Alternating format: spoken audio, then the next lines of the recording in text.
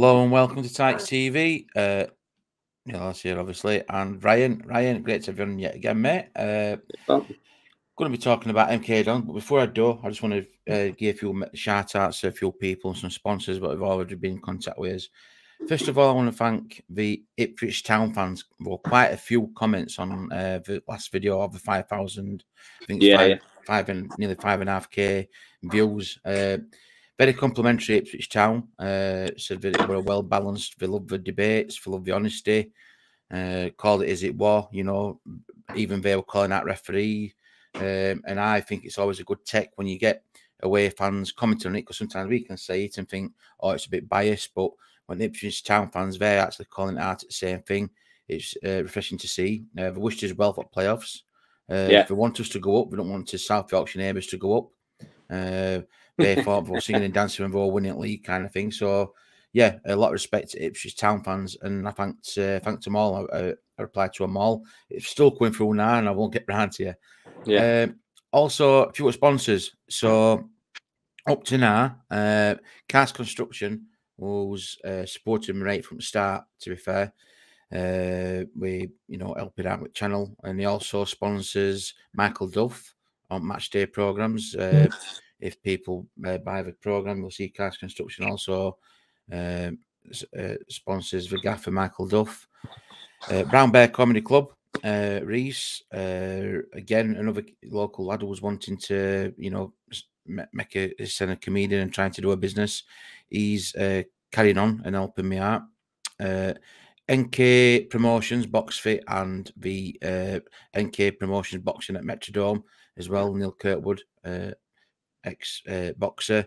Again, thank you for your support. And last but not least, the last person up to now who's forward and taking me on to next year season, is another lad called Reese, actually, from HC Plumbing Limited, regular contributor to channel in financial terms, and it helps out for all upkeep.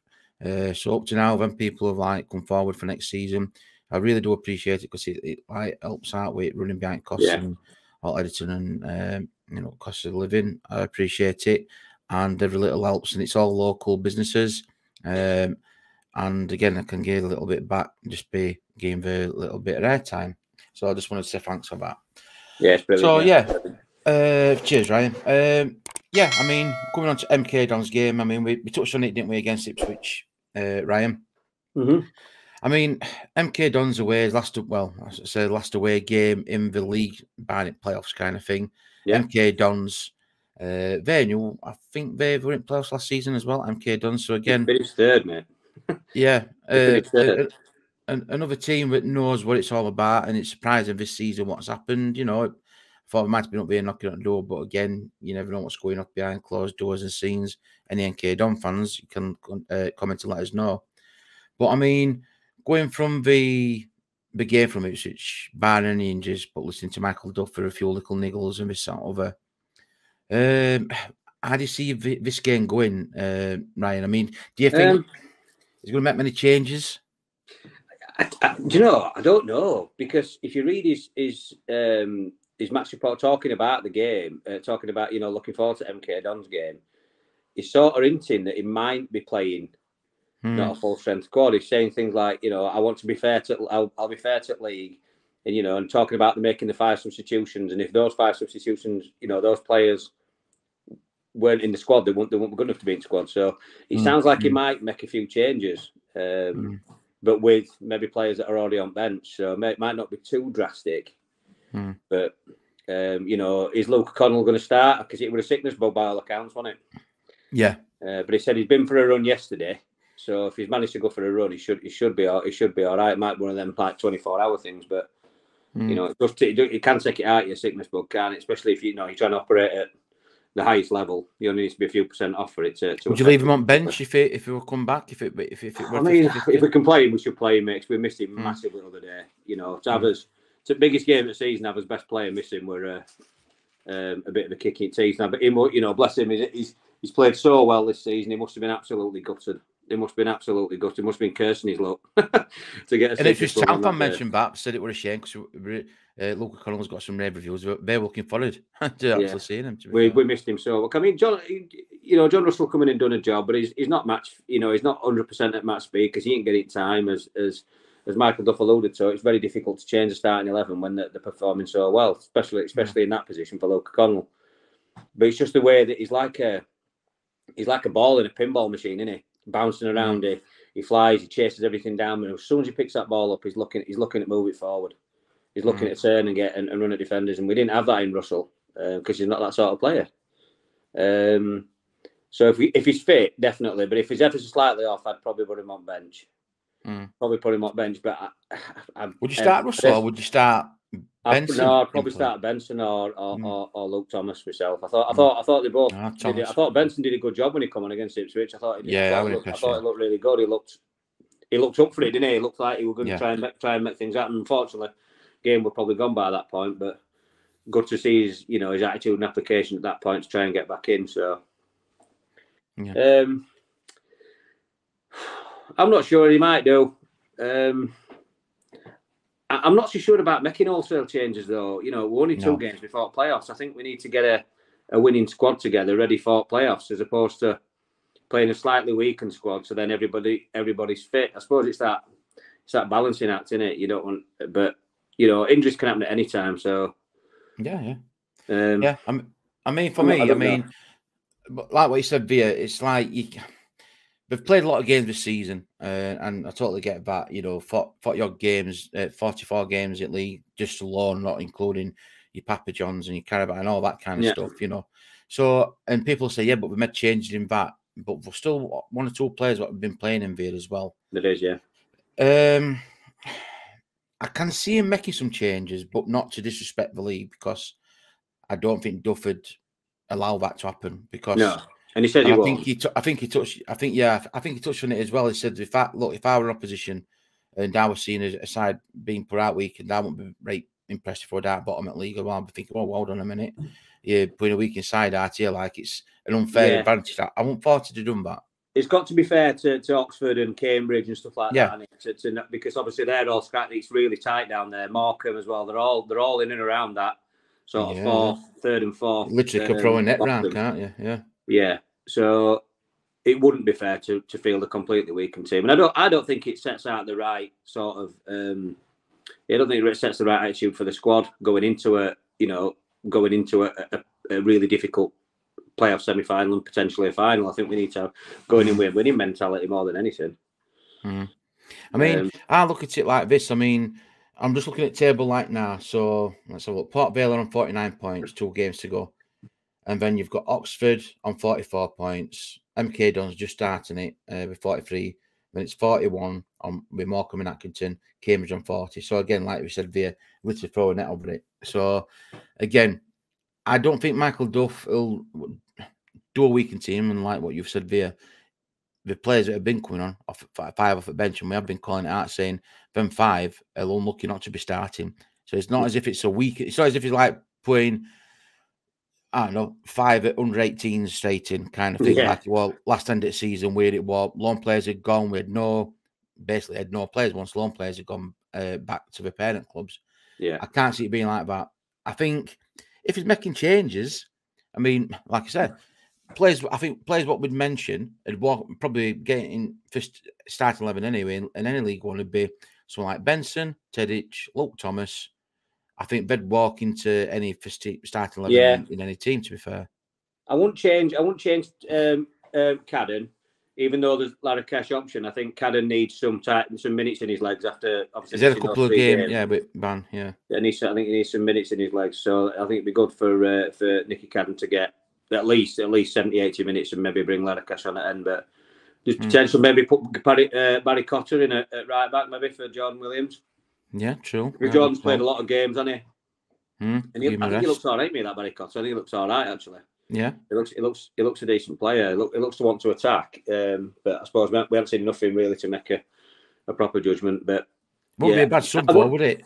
Cotter starts and bringing Jordan Williams on second day. It's not a bad, As long as we don't play it really, I don't think we're weakening team hugely, or if at all, if we bring Luke Thomas and Josh Benson in, because they're both great players.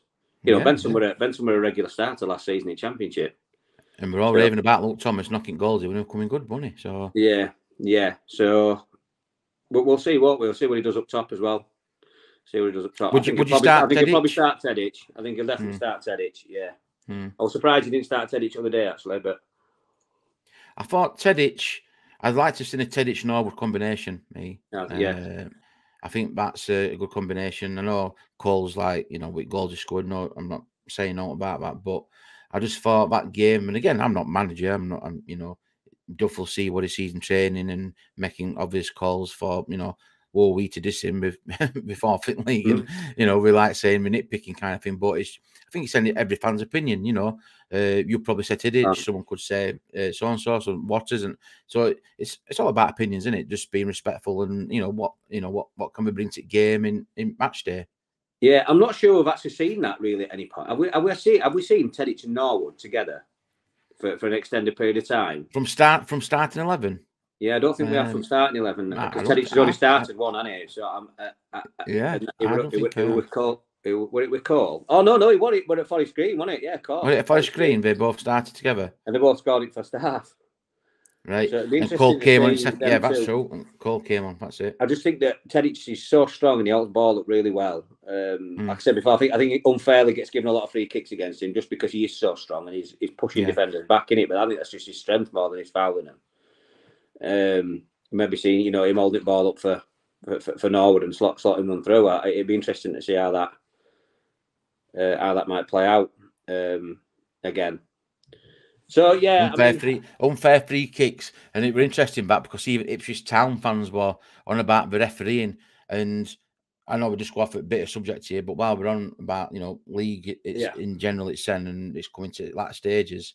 It's surprising. I don't know what your take on this, Ryan. What football I've seen in League One, because obviously we're in League One. I like to keep my eye on it and see some results and some highlights and that. There's been some poor standard refereeing, and I'm not just slating any referee, but when you look at it on a general, even Ipswich Town fans and some other fans have been it's been some pretty poor decisions calls being made. Yeah, absolutely. I've seen it every week because I like, so I'll go on to other clubs' pages and just see how fans are reacting. Because it's not for bragging, because I don't comment and stuff. I don't comment, but it's just nice to see that we're all same breed football fans. We all say the same stuff when we've been beat. We all have the same whinges, whinges and stuff like that. Referees are getting mentioned an awful lot, across all the EFL, not just League, not just League One, Championship and stuff. Listen, it's a very, very difficult job being a ref. I understand that, but they paid a lot of money to get, and they're highly trained to get those decisions right. It's about, they can't get everything right, but they need to get the key decisions right, and they're just getting things wrong, as well as linos as well. Yeah, true. So yeah, I've seen an awful lot of it. I mean, it's very easy in it as when you get beat to blame ref, but without it being a cop out, the refs have been poor, mate. Really, we've seen some poor refs, haven't we, this season? What would your take on this be, Ryan? Because I thought about it, and again, people that's watching, let us know your comments. Fans from other clubs as well. I'd like to see. I mean, it's all down to EFL and that. I'd like to see a trial. Some referees being mic'd up, so for our benefit, or studio. With VAR, obviously in Premier League got VAR, and even they're not mic'd up to the big speakers for the Premier League. I think that could be technically far to something like NFL, where they explain the reason behind it. I'd like to see refs mic'd up, and I'd also like, I mean, at the end of the day, we're all human. We all learn by mistakes. We don't genuinely go out and do a cock up, I'd like to think so anyway. But I'd like to see our managers get put under the microscope at the end of the press and what's your thoughts about this? Well, I didn't think about that. And you could tell emotions are high. But I'd like to see somewhere down the line being introduced where a referee would come out and explain, or not, I won't say justify, probably justify is the wrong word, but explain the reasons behind why he thought he saw it. And if he's made a mistake and said, do you know what, I thought it was this and my hand's up and I apologise, I think there's a bit of a bridge there what the fans can said, do you know what, he's understood it, he sees it now.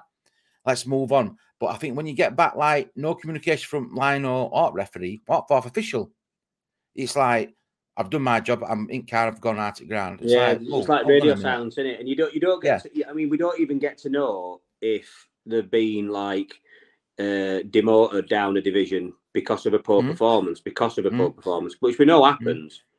Yeah. Or have they been rested for a few weeks because of a poor performance, because of missing key decisions? But we don't get to know about that, and it'd be nice to even just to know about that happening. Do you think it's I won't say it's going to wave the magic wand. It's going to sort everything. Fans are going to say, "Oh, that's all right, then." Yeah, but I think it's that bit of, I won't say bridge building, but that bit of communication back to the fans. If you want the fan, it's it's all about the fans being there. We don't want to be talking about referees. But I think it'd be nice if if it came out and if it said I didn't see the handball, honestly I didn't generally see it, but like Evan look back on it now in real time or whatever. I've seen the replays. Yeah, do you know what? I apologise. I really didn't see it. I think, you know what? Is it admitted or she's admitted, and not being thing with like lines women kind of thing. But I think fans can in my opinion anyway, I think fans would be like, so we can learn from it then and move on to the next game. Yeah. It's a great idea, isn't it? Whether referees union are ever going to agree with it. I mean, is the next step to help us in this division? Is it to have VAR? I mean, I'm not a massive fan of VAR at all. I think it takes too much away from game. But also on the flip side, we've had so many bad decisions, and I'm sure it's not just unique to Barnsley. I'm sure there's been some stinkers for every single team in our division. At some point in season, they've had some absolute shockers. One of Ipswich fans brought up in one of the comments, I think it was about the no goal that got given against us at their place. Yeah. Saying they thought that was a wrong decision. And it was harsh, it was an harsh decision. Yeah. But, things like that are key in a game. Maybe we do need VAR across all EFL. I think it might be a huge investment by EFL, but do we need it? I'm sort of 50-50 with it, because I know it'd help it'd help with some of them absolute stinkers, like the one against Burton, all them penalties that we never got given, the mad sending off against Bolton, all these sort of decisions that have been made that we could probably have had overturned and might have made a massive difference to a season. But also then there's the how much it affects the spectator's experience for me as well. So it's trying to find, is it worth it or not? Because for me, you see it in Premier League and they score a goal and sometimes it's like a bit of a cheer until they wait until it's gone in and then they do cheer after it's got in. It's not the same, that's not the same. So I suppose there might be some decisions to be made, but I don't think it's coming anytime soon. No. I think we're just gonna have to. So, I mean, realistically, of all these ideas that we might have and potentially have it, I think we're probably just going to have to suffer with it, aren't we? Realistically, unfortunately, we're going to have to suffer with poor refs and just pray that if we do get through to the playoff final, that we have a decent ref in playoff final. The last thing you want to be doing is coming away from that with a ref making a stinker. Be mortified, wouldn't it? Yeah, and for both sides, to be fair, agree with that. My take on VAR is that for right reasons, I'd have it, but I think sometimes you see it in Premier League, and I think it should be used. I think sometimes the referee is too dependent on it, where they'll call it or it's going to VAR, and then it'll be radio down. Yeah, have a look at TV, and he goes running over to TV, and it's going to alter. I'm like, either leave it with linesmen on, or if they're unsure and we've got all slow motion cameras, just go with on-field decision and play on. I don't get why they ask ref to go to telly. Aren't they supposed to be referees that are in it? The same people. It's qualified refs that are doing it. Yeah, I don't get why they ask somebody to go over to telly and if they've looked at it and they said, no, do you know what? Stick with your decision. We can't really make a choice up here. It's supposed to be to overturn. It's supposed to be to overturn clear and obvious errors, isn't it? Not. And I mean, it's gotten better this season, to be fair, in Premier League. It's gotten a lot better this year in Premier League. But last season, it's almost like they were looking for somewhere. It worked to clear. They get it, they'd scored a goal and then they say, we better check this now just to see if we missed, his toenail being offside, and that just borders on ridiculous. It's just ridiculous. And I think it needs to be left to just clear and obvious errors, otherwise, if it's not, you stick with on-field decision. Yeah. Offside by a shoelace, really? Wow. Yeah, I mean, some of them, like, did you see that? Did you ever see that one? I think it was first season it come in. It was season Leeds went up and they were playing away at Palace, and it was Bamford that got caught, and he pointed to the lad where he wants it. It was just in front of him. He pointed where he wants it. His feet are miles on side. The rest of his body's miles on side, but they give his arm offside because he was pointing where he wanted it. Yeah. He pointed where he wanted it, lads put it, and he slotted it in. You just can't. That's just ridiculous. That's what an awful. I mean, it's funny because it's Leeds, but it's what an awful decision, though. You know, you can't score a goal by your hand. Use of the technology. Anyway. Yeah. So there you go. Right, back to MK Dons. I mean, changes we both like kind of give them, could be a few changes, but not to weaken side, but just literally just give some players like a bit of a rest here. I'm going. I could see Cotter coming in for Williams. I can't see it back three changing. I think midfield. No. If Connell's still a bit queasy, a bit iffy, would you risk him? No, I'd probably start with Benson, like what you said there. And even if Connell's on bench, give him a run out for 10, 15 minutes, see what he's like. We've got 5 subs. And only change I think I make apart from that up front, it'd be I'd go Tedic Norwood. Yeah.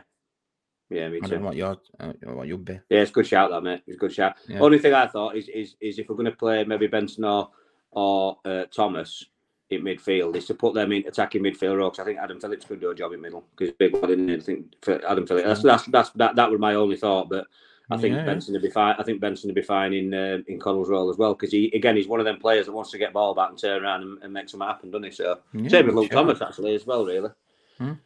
Options there. So again, there's changes there, but not. I want to weaken changes. If I'm being honest, it's lads that play every week coming off bench, in it. So they're not. It's not like the fresh into squad. I don't want it to fracture squad too much and it be too much of a change. I don't think there'll be any change in goal. I don't think he'll bring Brad Collins in instead. So we'll see. And I mean, really, we should be getting a win, shouldn't we? But what are you going score prediction wise, Ryan? I'm gonna say 3-0. I'm